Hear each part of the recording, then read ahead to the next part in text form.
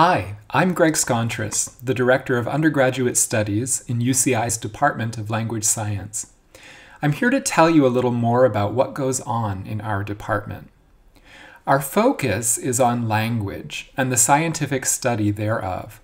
What do we know when we know a language, and how does it work? Now, language is this miraculous tool that allows us to take thoughts from inside our head and communicate them with others. So, I can think, "Hi, my name is Greg," and just by saying it out loud, I've taken the thought from inside my head and I've put it in yours. But how all of this works is actually quite complicated. Here's a different visualization of that utterance. This is the sound that comes out of my mouth, which you somehow interpret to mean, "Hi, my name is Greg." How does it work? Now, all of this becomes even more interesting once we realize that only humans talk with signed or spoken languages. We don't know of other animals who have a human-like language, and we can't seem to teach them ours.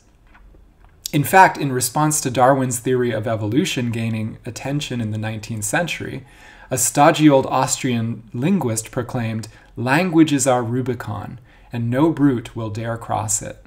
Language is what separates us from other animals. Now, you might respond that animals can communicate, sometimes with elaborate systems, but only humans gossip, take seminars, interview celebrities, convene board meetings, recite poems, negotiate treaties, conduct marriage ceremonies, hold criminal trials, activities where the only thing going on is talking. So what makes language so special? And what makes humans so special to have language? Understand language, and we've understood something fundamental about ourselves. In our department, we spend a lot of time trying to understand what we know when we know language, any language. Knowledge that is rich and structured, but also implicit, meaning we're often not consciously aware of it. We also investigate how that knowledge gets into our heads in the first place, and what happens when multiple languages co-inhabit one and the same brain.